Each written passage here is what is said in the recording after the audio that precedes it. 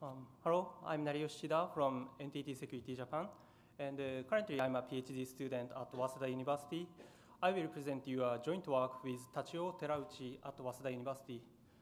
This talk is about repairing those vulnerability of real-world regexes. So I'd like to start my presentation by explaining what is a regex. A regex is a pattern used to match character combinations in strings, and regexes are used in many places. For example, they are used for sanitizing user input, and they are used for extracting data from unstructured text. And many modern programming languages provide regexes as a general purpose library, so regexes are ubiquitous in the real world. But unfortunately, despite the widespread use of regexes in practice, there is a problem. The problem is regexes are hard. This is because regexes are simply too complex. For example, imagine that we need a regex for validating an email address. Then we can prepare the regex by writing it manually or reusing it from the website, such as Stack Overflow. And then we need to validate the regex is correct or not by using the test cases. And in this case, we assume that the validation failed.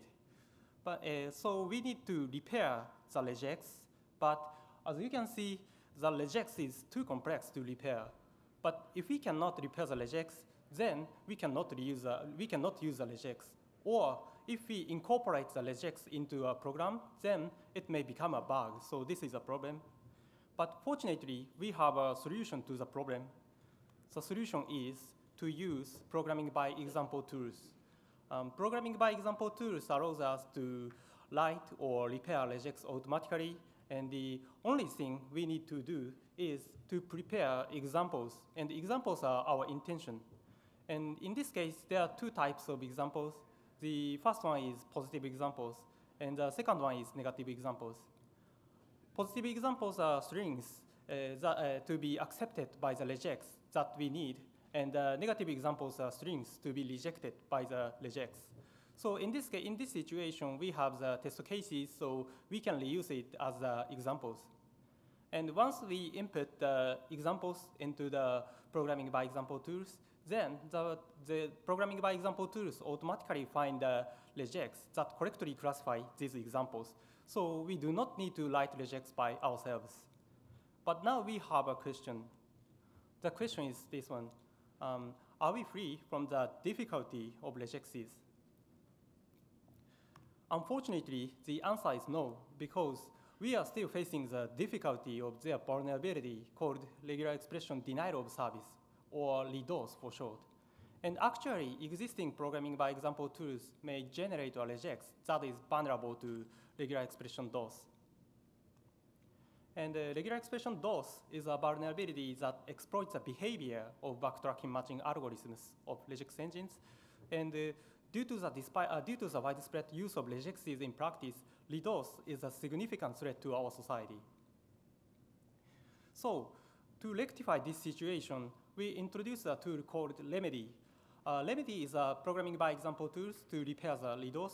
And so it takes two inputs. The first one is regex, and the second one is examples. The output of Remedy is a regex that correctly classifies these examples and is invulnerable to regular expression DoS.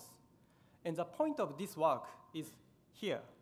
So Remedy can handle real-world regexes. So this means that Remedy can handle a regex that have real-world extensions, such as look-arounds, capturing groups, and back references. This point is important because this extension enhances the expressive power of regex. So this means that we do not have the definition of regular expression DoS of real-world regexes. So this is our contribution. So the first one is we give the definition of regular expression DoS of real-world regexes. And then we give the condition to endure the DoS invulnerability, and we define the repair problem by using the condition. And the last contribution is an algorithm for solving this repair problem. So in the rest of this talk, I'd like to explain these contributions one by one. And the first one is the definition. So to define the DoS vulnerability of real-world regexes, recall that DoS is a vulnerability about the behavior of backtracking matching algorithms. So to define the DoS vulnerability formally, we first need to define the behavior of backtracking matching algorithms. And so we define the behavior as the matching relation. Oh, sorry. And the definition of matching relation is this one. So let's see the left-hand side. And this is a tuple that represent a state of regex engines. And it have 4 elements. The first one is regex, and the second one is input string, and the third one is a position on the input string, and the last one is an environment. Environment is used for back references, and it stores strings captured by capturing groups. And the right-hand side is the result of the matching. So we can read this as a regex R try to match the input string W on the position P with the information of capturing group gamma. And then this is the result. So the regex can change the input position P and environment gamma to the next input position Pi and next environment gamma I. So this models the behavior of backtracking matching algorithms. So that is, this models the behavior of regex engines. So next we define the learning time. And here we define the learning time as the size of the derivation tree of the matching relation. So this one, oh, I cannot use this. And then now we can define the DoS vulnerability, and this is the definition. So we say that a regex R is vulnerable to regular expression DoS if there exists an input string W that takes superlinear time. So this defines the DoS vulnerability of real-world regexes. Next, I'd like to explain the condition to ensure the DoS invulnerability. And to define the condition, we consider the root cause of the DoS. And the root cause is backtrackings due to the ambiguity of regular expressions. So to ensure the DoS invulnerability, we enforce that the regex do not have the ambiguity. And this is an example of the idea. So in this case, this regex is for an email address, and this is so simple, but it's too relaxed. It means that since this is a regex for an email address, these sub-expressions, this one and this one, do not need to accept the character at usually. So by using example, we disambiguate this one to like this one. And we formulate this idea as a condition called real-world strong one ambiguity. We do not explain the detail in this talk, but you can find the detail in our paper, so please read this. And then, by using the condition, we define the repair problem. The repair problem takes 3 inputs. The first one is regex, and second one is positive examples, and the last one is negative examples. And the output of this problem is regular expression, but that correctly classifies these examples. This is for the correctness, and the regex satisfies real-world strong one ambiguity. This is for DoS invulnerability. And in addition to that, we require that the edit distance between the input regex and output regex is minimal. This is for the quality of repair. I will explain why we need this condition in the later of this talk. So this is the definition of repair problem. And this problem is NP-hard. We can show this by reduction from exact cover, which is NP-complete. So this is a condition. So finally, I'd like to explain the algorithm for solving the repair problem. Our algorithm is basically use enumerative search. So our algorithm enumerates the candidates of the solution, but of course it takes a lot of time. So to improve the learning time, we use planning by approximation and SMT-based constraint solving. And this is a high-level overview of our algorithms. And so our algorithm consists of 3 components. And in this talk, I'd like to explain these 2 components. So let's see the first one. And in this component, the algorithm generates a template. A template is a regex with holes. And holes are represented by square. And this means that the sub-expression represented by square is under repair. So this algorithm replaces sub-expressions with holes and replaces holes with the other sub-expressions that consist of holes and the other operators. And then the algorithm checks whether the template has a solution or not. To check this, the algorithm generates a constraint by using the template and examples. And if the constraint is satisfiable, then the template has a solution. So the algorithm replaces the holes with a set of characters, yeah, like this one. And if it is not satisfiable, then the template does not have the solution, so the algorithm backs to the first step and tries to the next template. So this is algorithms, and we have implemented this algorithm as a tool called Remedy. So we evaluated Remedy on real-world data set. So I'd like to show some results of these evaluations. And the first one is for efficiency, and the second one is for quality. And let's see the result for the efficiency first. And this is the result. Remedy could solve about 82% of regexes within about 1 second on average. And next is for quality, but before I show the result of quality, I'd like to explain what is a high quality. Remedy is a tool that based on the programming by example method, and the goal of the programming by example is to find what the user intended.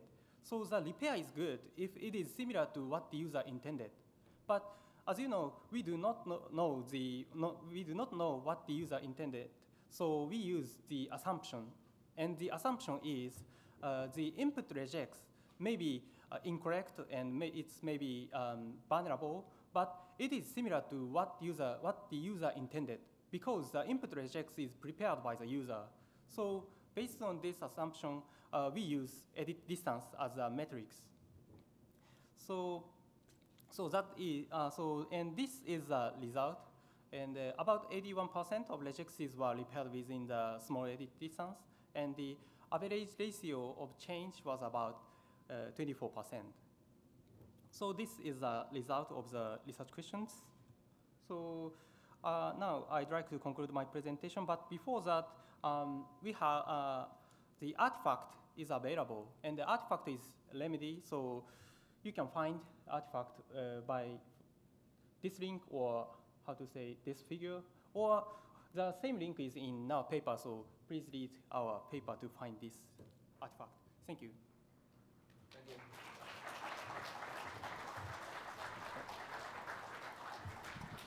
So if you have questions, please step to the microphone so that online attendees can hear you. Also, please state your name and your affiliation. For example, I'm Gary Tan from Penn State.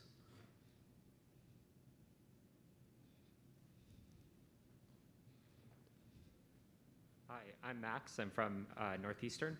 I wonder if you think similar vulnerabilities might exist in program synthesis tools from the formal methods community other than just programming by example, like programming from specification style tools? Can you repeat that? Oh, I'm sorry. In formal methods, people build tools that try to synthesize a program based off a specification, like based off some logical property. And so that seems similar to the programming by example. And I wonder if maybe there are vulnerabilities in a lot of these other tools because nobody's thought about the security implications of them. This tool is about only for the DoS vulnerability, so I'm not sure the differences between this one and the other one. So okay. Okay. Thank you. Okay, thank you. Good morning, Drew Dean from Amazon.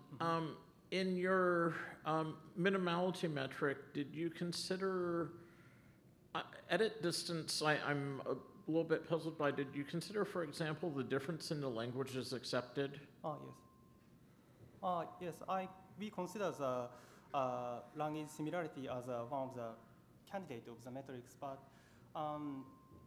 we use this metrics because how to say, this is programming by example, so the original input regex may be incorrect. So the language similarity, in that case, the language similarity does not have the meaning, so we use this the similarity from between the input regex and output regex as our metrics. So is that answer? Thank you for that. So there's an online question from Michael Flanders. How fine-grained are the semantics for the regular expression matching? Could you also use this for detecting side channels in regular expressions? That is, how long should input take to match compared to input 2, which also matches for a regular expression? I think it's a question about side channels. Can you use this to detect side channels in regular expression matching? It may be used to, how to do that? Yeah, it may be used to side channel, but I'm not sure about that. Okay, I have a question about the examples, right? So your algorithm takes a set of examples. Yes. How does the completeness of the examples affect your algorithm? Yes, this one is sound and complete because basically it uses an enumerative search. So if it has enough time, then it will find a solution. All right, thank you. Thank you.